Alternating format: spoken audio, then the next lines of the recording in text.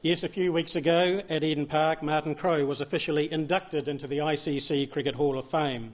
He became the 79th player to receive this accolade for services to cricket. He is the third New Zealander to be acknowledged in this way. Our second inductee, Debbie Hockley, has asked me to send her apologies due to another commitment. She dearly wanted to be here this evening to share this tribute with Martin. She offers her best wishes to you, Martin. I am extremely privileged to be asked to celebrate Martin's induction. Hogan, as he's better known, was a superb classical batsman. He was an innovative captain, a commentator, an author, a columnist, and he's a mentor for one or two of the black cap players. The word great is often overused and sometimes misused. There are some good players, there are some very good players. Greatness is bestowed on a few cricketers who have graced this wonderful game. Great players have a rare and special quality. They triumph under pressure and adversity. They help win games. They develop a record that is the envy of many. They are remembered for how they play the game and what they have achieved over a long period of time. I know that you'll hate me mentioning statistics in an address, but for the record, Hogan played 77 test matches. He scored a record 17 hundreds and 18 50s. He averaged nearly 46. He had a career best 299, a New Zealand record at the time. He took 14 test wickets. I don't know how.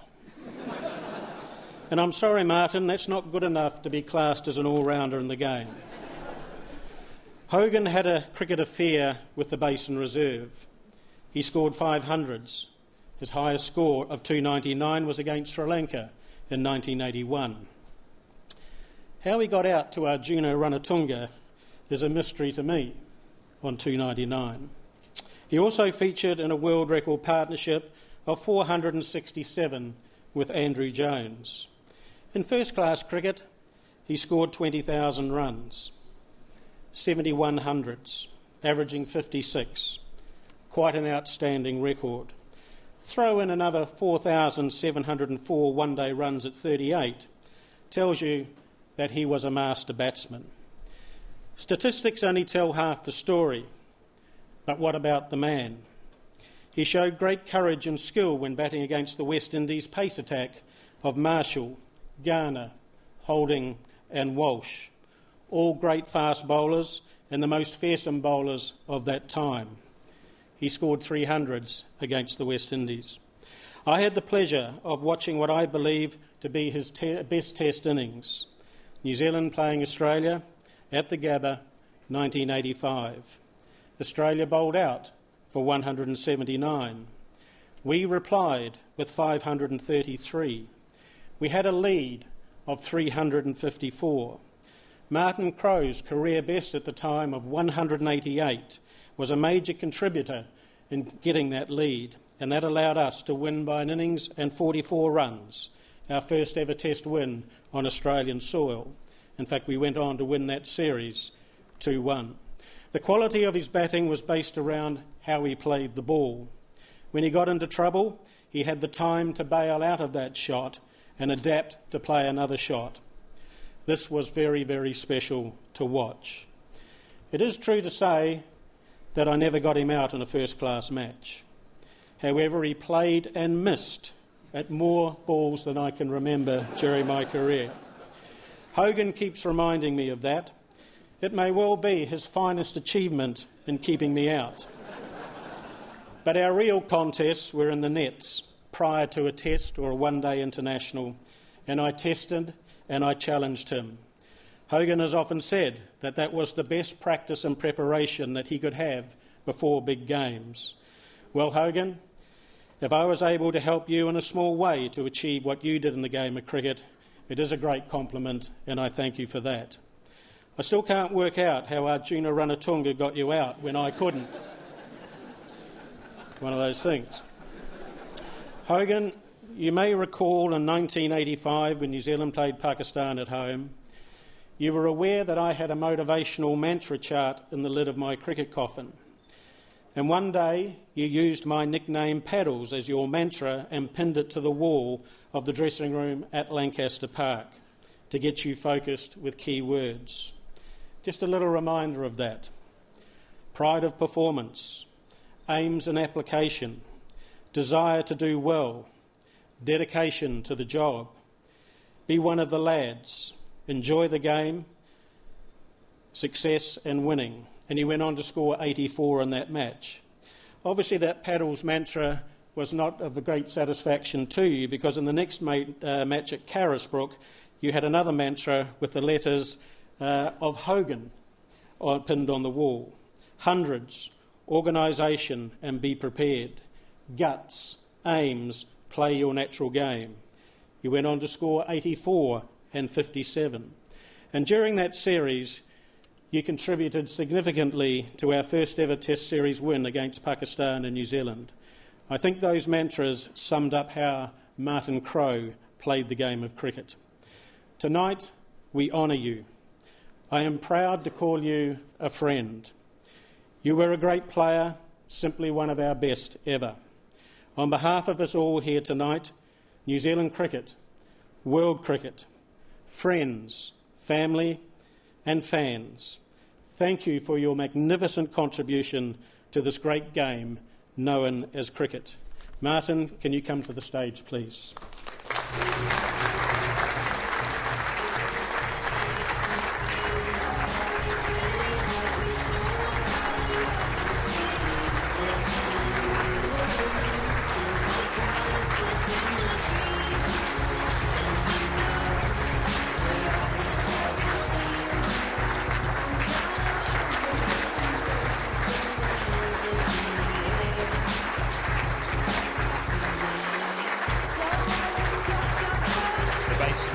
January 23rd, 1984. The day Martin Crowe scored his first Test match century. Martin Crowe's century. It was to be the first of many, 17 to be precise. Wonderful century here. It wasn't just the Test arena where Crowe showcased his ability to score runs with style and elegance. His unforgettable performances with the bat and innovative captaincy will be forever synonymous with the 92 World Cup. I mean, this is unbelievable. These are, of course, just a handful of highlights from a truly remarkable career. Yeah, that's a hunt for Crowe, and they're onto the ground, oh no! Inducted into the ICC Hall of Fame last month, Martin Crowe rightly takes his place among world cricket's elite.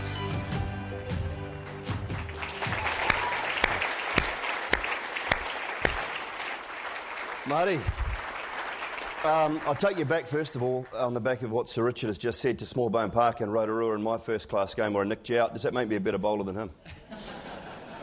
It was a beautiful, fast delivery around middle and leg stump, bounced, went away, took the glove. I couldn't believe the umpire actually detected a touch. I sort of looked back at you, and I had a little technique in those days where if I nicked it and I just kept looking at the bowler and not look behind and give it away, I was hopeful that the umpire might not have seen it, but on that occasion he definitely saw it, and I was out to a better cricketer on the day. Well bowled. I was a little embarrassed, I've got to say. Marty, let's go back to the start, the early days, I suppose, growing up, and your idols, your influences in cricket. Well, my dad, who was in love with the game of cricket, he took me along to Eden Park in 1968. My first big match, and the West Indies were touring, and I'd seen a photo of Gary Sobers in the Wisdens that were scattered around the house, and so I was very excited. Dad took us along because Eden Park's so different now, the picket fence, and so I saw this West Indian team. I fell in love with the West Indians. I thought they were born to play cricket. I thought cricket was designed for them. And watch Wes Hall play his last Test match. And Gary Sobers. He didn't get a lot of runs, but I was just captivated by the way they moved in the field and the way they played and their joy for the game. New Zealand did very well against them. Bruce Taylor got 100, and it was just, I fell in love with the game of cricket at that point. And then it was a case of really Dad taking Jeff and off to Cornwall Park every Saturday to live our dream. He still watches from there, eh? up on the hill? Dad was there at Eden Park on February 28. He always sat up on what was the old North stand, the ASB stand now, and he had a wine sack. And he took that along for 40 years. You wouldn't get it nowadays.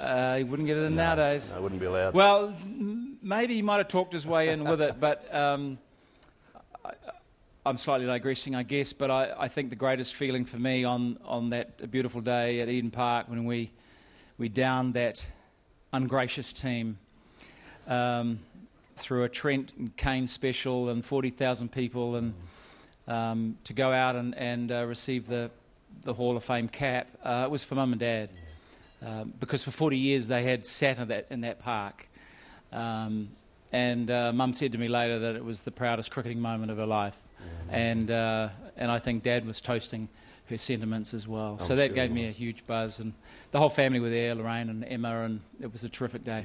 When you fell in love with the West Indies at Eden Park while watching them, did you get any of that love back when you were playing against them? You know what? I did. I know what you mean. There were times when your life sort of flashed before you, and you know, it's amazing when you think of the tragedy of Phil Hughes, how many times we were in that same situation and were lucky. But the West Indians were real pros, and I can't remember one nasty word said from them. There was the odd one from Viv at first slip, but then again I had just taken his place at Somerset. He'd just been sacked. So I understood that. A little bit angry. But Joel had also been sacked, and yet I actually adored them. I thought they played the game in a beautiful spirit. They were ruthless with the ball. They had a strategy which was unbeatable. And so when you played them, you just felt that it was a privilege because you're up against the greatest. And it brought the best out in you, and you knew you weren't going to succeed often, but when you did, it was special. And the New Zealand team pulled off some good performances, and I'll never forget that win in 1987 when Paddles refused to bowl, and he must have thought he was bowling to me. Anyway, he came back, got 6 for, after Charlie Chatfield had knocked off the first 4. But we beat the West Indies, the best team possibly ever, at Lancaster Park in 87. And Jeff and I put on 150, our best ever partnership. So there was, there are great memories. You know, I could go on, but that was very special. Paddles mentioned Brisbane. I think Lancaster Park holds a pretty special place in his and my heart too. Those times at Somerset, not a lot of our guys, a few now, get the opportunity to play county cricket. How good were they for you at that time? Because 3 overseas players, you were up against the best in the world on a regular basis. I was very lucky as a young man to be able to play county cricket as I did. And it came down to one man, Ian Botham. Played against New Zealand obviously a lot, and he saw in me something, apparently. I had an average of 15 in about 13 tests. I wasn't a very good bowler, as Paddles has alluded to, even though I opened the bowling with him in 4 test matches. No, actually it was only one at the SCG. That's right, he didn't turn up to Pakistan. I had to bowl instead of him in 1984. You see what you got to do sometimes. Yeah, I know. And so... You know, county cricket was huge, and Ian Botham saw something in me, and he gave me a chance. I was 20 years old, and I was 20 going on 12, really, from a maturity point of view. So to go and live with him was just not going to happen. And I walked out after 6 weeks, and Vic Marks saw me at the MCG the other day, and he still remembers the look on Ian Botham's face when I told him that I was out and I was moving on. And Ian Botham had never had anyone tell him that, so I felt good about that. But he was instrumental in giving me a chance. You know, and our guys have experienced that in the last few years. It just fine-tunes your game. It's great to go back from international cricket to domestic cricket, whether it be here in New Zealand or county cricket, and just get in touch with your game and get in touch with yourself before you go back into the cauldron of international cricket. I could sit here for an hour and talk to you, Marty. I know we unfortunately don't have that long. Your thoughts on the recent times and the World Cup and what this side has been through? You know, I'll reel off a couple of dates just to help cooking this up. February 14. It's a special day because it's the day I married the greatest friend of my life, Lorraine, our wedding anniversary. And that's, of course, when the World Cup started at Hagley Oval. What a great story around Christchurch, getting ready for that World Cup. And I was nervous and excited because of Marty Guptill opening the batting with Brendan. There was a personal thing there and there was a collective thing there as a New Zealander. And I'll never forget the over. Guppy got off the mark. He took the strike every time. I sometimes wish he hadn't. But leading up to that series, he took the strike and he had some troubles. But he took the strike that day and he got off the mark. And it was a bit like, Brendan said, mate, great start, but just sit back and watch because I've got something I want to say. And he went bang, bang, first 2 fours through the cover field for 4, and that opening 5 minutes of that World Cup was a statement to the world, but in particular to his teammates, that they were ready. And I got up out of my chair and I just went, they're ready, they're here, and we were in the moment. And they put on 100 together, those two. And I don't know, you were there, but I felt that was the perfect way to say the World Cup's in town. And, and I truly believed at that point that we could go all the way. And the next date? You had another one to talk about? And the next date. I think you've got 4, haven't you? Well, February 28 we've touched on. And I guess 2 weeks later, 3 weeks later, March 21, at the Cake Tin. And just a quick little story about Gup. I text him just 3 letters, OMG. I just kept saying it all day long. And in the end it was, oh my Gup. And in fact, whenever I think of that oh my God sort of saying, I just keep, oh my Gup. Yeah. If you say it quick enough, it sounds like oh my God. And I just watched that first ball, and it took me back to the year the year ago when he came to me and he said, Hogan, will you give me some help? And I said, and I looked at him, I said, what do you want? And he said, I want to be a successful Test player. No mention of the World Cup or one-day cricket. And I said, for you, I'll do anything, because he just looked as though he was ready to change his life. And I think he'd made a wonderful choice in Laura and the McGoldricks, who I think are the most wonderful family I've ever met. The love that he now has around him gave him the ability to open up his heart and ask for more help. And we stripped his game back, and to see that first shot against the West Indies go for 4 to a very good outswinger that was swinging late and full, zeroing in on middle and off, and he hit it back past him for 4. And I just thought that was a combination of a year of sacrifice and courage. And, as any coach would say, that's why you want to help. You want to see someone fulfill their potential. And, of course, the rest of the day was a blur and a dream like to score 237 in one day. So I want to thank you, Gup, for lighting up my life in that moment. But I just want to say well done on the year. So March 21, which led to March 24, which led to March 29, off the back of the greatest match I think we've ever seen in this country, that semi-final at Eden Park, South Africa. And I think the moment that I'll never forget is Grant reaching down to reach out to Dale Steyn, and that gentle gladiator kind of look, not the hairy javelin that he's known for. He just epitomised the New Zealand spirit. And we may not have won the cup, but you know what? We won at the higher level, which was the spirit, which was the method, which was the love that I've never experienced this in my life, walking into night.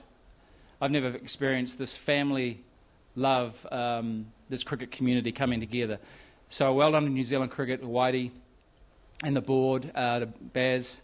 The last 2 years, there was some pain 2 years ago, but you need pain to learn. And I just, last year, I looked at New Zealand cricket with different eyes because of my own journey, and I thought, they deserve everything because they have responded to a hard situation, and they've grown and they've matured.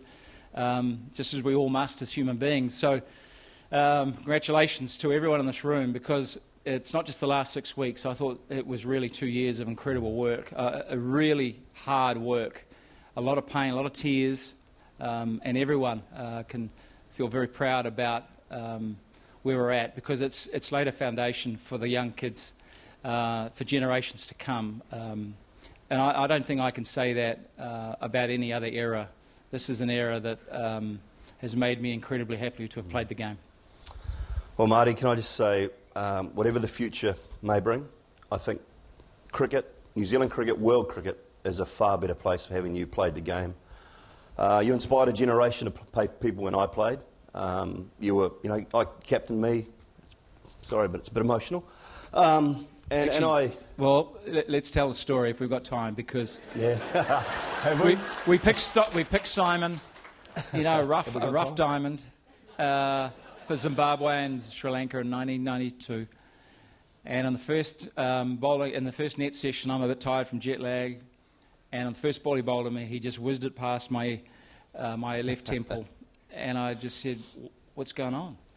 Just wanted to make notice of selection for the first test. We picked him, he got a wicket, he bowled beautifully, he did get an injury, but you were always an asset, and you went on to take 98 wickets, and I know what that feels like, to fall just a couple short. So I thank you for your emotion. It means a lot. To have you in the commentary box, you've always seen cricket in a positive way, and even though you gave Guppy a hard time in October, I kept saying to you, I kept saying to you, February 14, February 14, and February 14 was the start, and 6 weeks later we're here, and we're just loving it. I can just see it, I can feel it, and I wish it wouldn't end, but it'll inspire the next crowd. And before you send me on my way, I just want to say that on March the 29th, it was an incredible day at the MCG. I was very exhausted, but I stood on the end of the boundary and I watched the presentation, Australia lift the cup, and then I noticed the boys starting to walk in my direction. I didn't realise that the dressing room was right where I was. And I saw Dan Vittori. I think he's somewhere here, and I just burst open with all the emotion that I had, and he gave me a huge hug, and I just said, what a career, what an inspiration. You set the benchmark for everyone in this team. 18 years of class, of skill, devotion. That was the moment for me. March 29 was Dan limping off for the last time. I've got your seat warm, Dan, in the hall. Right next to me, buddy. You're going to have to shave, though, I'm afraid. They only allow moustaches, paddles, and only the Dr. W.G. Grace is allowed to wear the full nasty. But I just want to know, Dan, that you're going to be sitting next to me, buddy, and I'm really looking forward to that moment. Yeah, Marty, congratulations on the Hall of Fame. Congratulations on everything you've done as far as cricket is concerned, mate. Ladies and gentlemen, well done, mate. That's the end of it.